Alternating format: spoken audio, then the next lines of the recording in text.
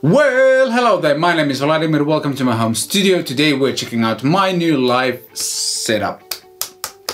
My new live setup consists of a guitar, a pedal board, an amp, 2 notes Torpedo live, and that's about it. Thanks for watching, I shall see you next time. Alright, great jokes aside, let's take a look at this setup. Yes, it does consist of a guitar. This thing has been my main weapon of choice for many years now, and it still is. And from the guitar we are going into this pedal board, which is being basically controlled by this Boss MS3, which is a loop switcher and also contains a bunch of Boss's own effects. And in 2 of the loops I have the Caline Pure Sky overdrive and then a Revv G3 pedal, and the 3rd loop that this unit has is being used for sending and returning the signal into the effects loop of the Revv Dynamis here. Other stuff that is on the pedal board is a Boss Expression pedal and a Boss FS5U foot switch, which depending on the preset does various things. For example, on this preset it does tap tempo. On one of the presets it allows me to disable or enable wah. And the expression pedal as well works differently in different presets. Mostly it serves as a volume pedal, but in one of the presets it's a wah, and I don't know, maybe in the future I will use it for other stuff as well. This funky looking thing here is a breakout box, patch bay, however you want to call it. And the basic idea is that when I arrive at a rehearsal space or a gig, I don't need to plug these cables into the MS3 itself because it's a bit inconvenient, especially with the 3rd loop that serves as the effects loop, send and return to the amp. These 2 cables just wouldn't go there, or sorry, these 2 cables just impossible to plug them in there. And the other thing is that if I accidentally kind of pull one of these cables out, they won't damage this unit. This is pretty easy to fix because it's just a bunch of input jacks I put into a box and covered it with stickers and also Dymo labels, so I know what goes where basically. Being the occasional professional I am, all of these cables go into this, I don't know if I can show it to you properly, all of these cables that go to the amp are put through this nice kind of, I don't know, some call it like a cable snake, something like that. It's a snake type of texture, and basically again it makes handling the cables easier because there's 4 cables going into the amp, and it's more tidy this way basically as well.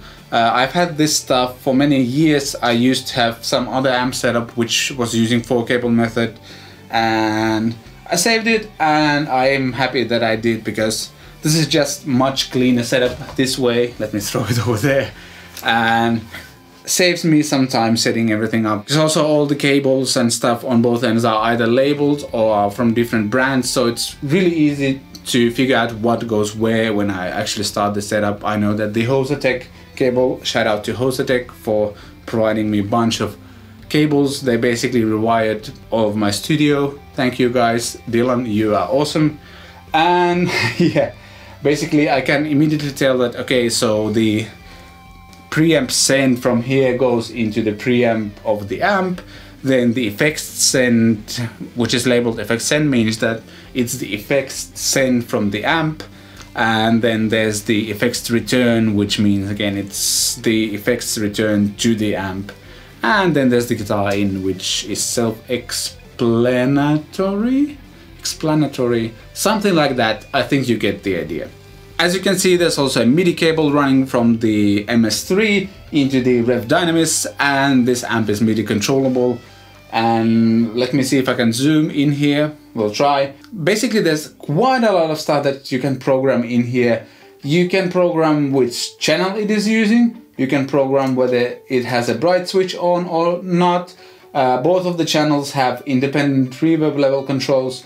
Those are not programmable, but you can decide whether there's any reverb, and if there's reverb, there's also 3 different decay settings on the amp, and you can program those, which is nice. Then what else you can program on the drive channel? If we switch to that one, there's this dynamic control, which is basically kind of 3 different type of gain stages. And not only that, but there's also a contour switch, which makes a kind of, I'd say, a bit more modern sound. There's a certain kind of mid-range scoop happening, and basically it kind of changes the focus point of the mid-range, let's put it that way. And all of that is programmable. You can also program whether the effects loop is on or off. For me, it's on pretty much everything. And I actually do use quite a lot of the built-in reverb because it sounds really good, and it's somewhere in the signal chain where it's kind of there, but it's kind of around the actual guitar signal, for lack of a better term. It just works really well. I love it. And I even use it on high gain settings sometimes, and it's pretty awesome that I can control that via a single press of a button over here. Let's go here and change the preset again to preset number 1, so we get back to the settings I was at. And yeah, so basically I can control everything I really need from this amp. And again, there will be a demo of this amp separately at some point in the near future, but yeah. Super convenient, super programmable, and from the amp the signal goes into the 2-Notes Torpedo Live that I will have to detach from my rack today because I'll be using it at my rehearsal. And yeah, that's the signal flow slash the setup thing. By the way, the gig the setup was built for is this kind of special Christmas thing in physically the biggest church in the city I live nearby.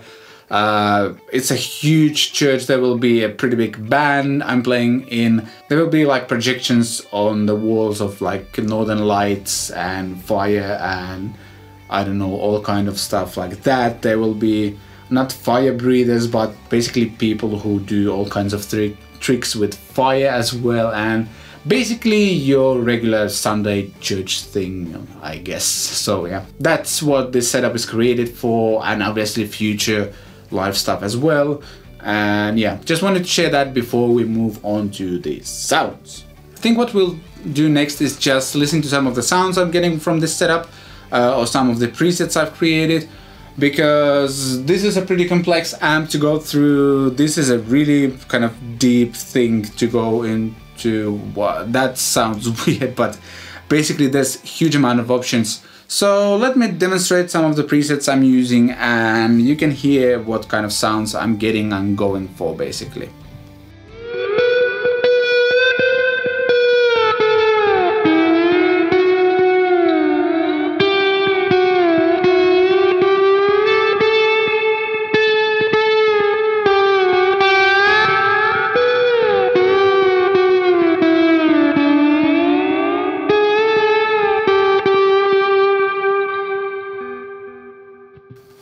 As you can hear, I still need to practice that line. I don't actually play that line in this song, but it's just for the sake of the demonstration.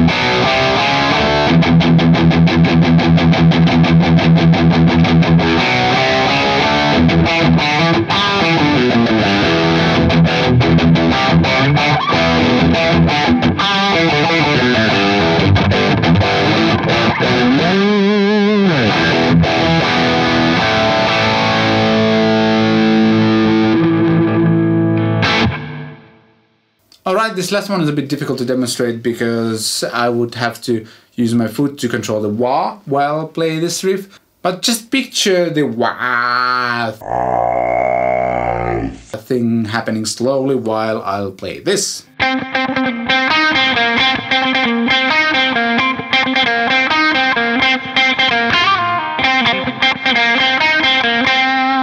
And then for the chorus I disable the wah by hitting this button. It's programmed to disable wah on this preset and play stuff like this.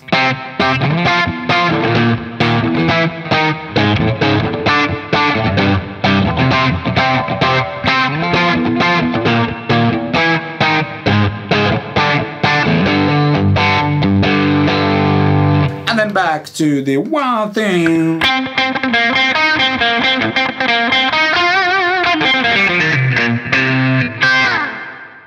You get the idea. So yeah, that's basically my rig. I like it, obviously, because I built it for myself.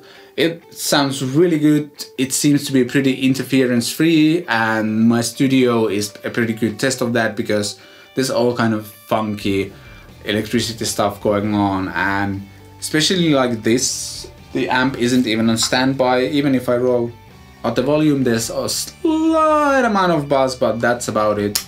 So yeah, it's pretty quiet as well, and the fact I love the most is that I can press a button and everything switches the amp and all of that. And this is kind of a dream setup for me where I combine kind of analog and digital things, analog amp, analog pedals, but I do use some like compression delays and stuff like that from the MS3 itself. And yeah, it's basically a dream rig to me, really. The MS3 isn't the best thing ever to control from this panel over here, but the app it comes with that you can use on your Mac or PC is just brilliant. It took me no time to learn to use it and set up the exact sounds I wanted, so yeah, it works great and I'm super happy with this thing.